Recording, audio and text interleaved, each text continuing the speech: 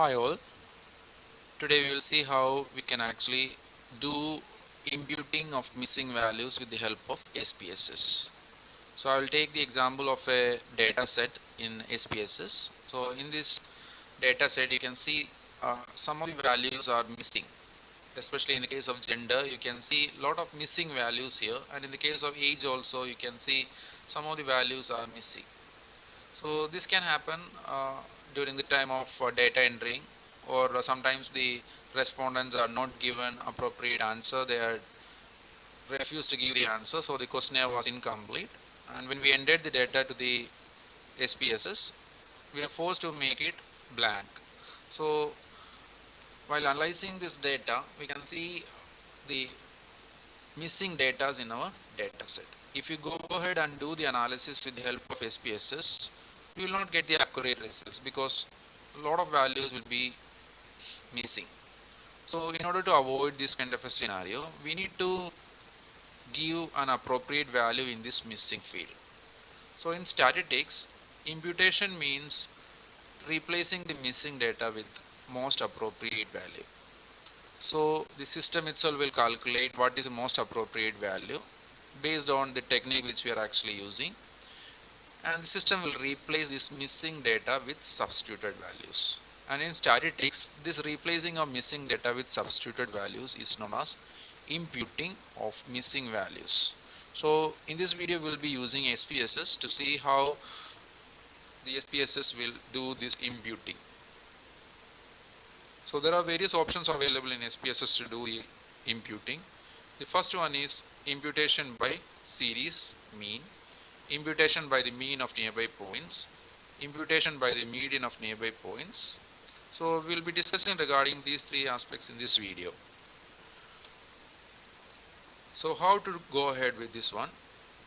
We'll see. We will open the SPSS window.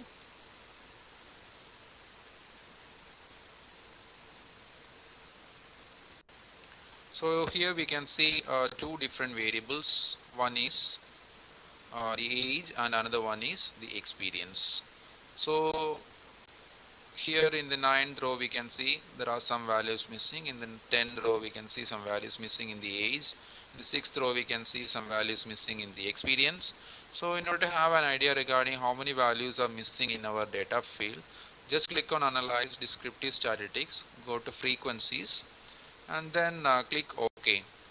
So we can see that, see here in this one we can see the number of missing values are 40 in the case of age, and in the case of experience the number of missing values is 82.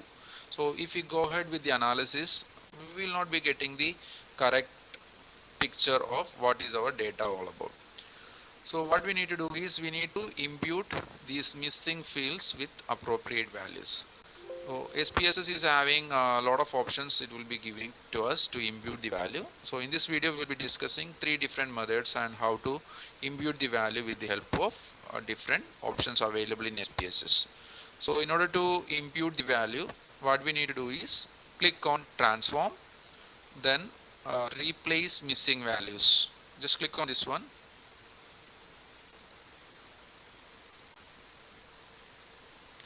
Then select age. So in this right hand side you can see which are the different methods available to us. So here you can see series mean, mean of nearby points, median of nearby points. So these are the three options usually will be used for imputing the missing values in SPSS. So majority of the time the people will be using imputing with the help of series mean. So the mean of the entire variable will be calculated, and then the missing values will be replaced by that particular series mean. So we'll take age to the new variable column, and then experience also. We can do it all together. Then what we need to do is check whether it is series mean, or you can even use mean of nearby points or median of nearby points. So I will be selecting series mean. The technique will be same for the mean for nearby points and the median for nearby points. So for in this video I will be selecting the series mean. Then what we need to do is click OK. So once we click OK, the system itself will be replacing the missing values with the mean of that particular variable. So in the output window we can see here age, number of replaced missing values is 40 in the case of age, and number of replaced missing values in the experience is 82. Now go to the data view. Here you can see two different new variables is being added here. One is age and another one is experience. So we can even reduce this 20 points or the decimal points to 0. What we need to do is just go to the variable view and click here. So the values need selected to 0. Go back to decimal view, you can see that the decimals has gone. So the 9th row and the 10th row, we can see some of the values are missing in the actual data set. So in the new data set, the values is been replaced. The actual mean of this particular data set is 22, so it is replaced with the missing values with 22. And in this case of experience, the mean value is 3, so this missing value is replaced by 3.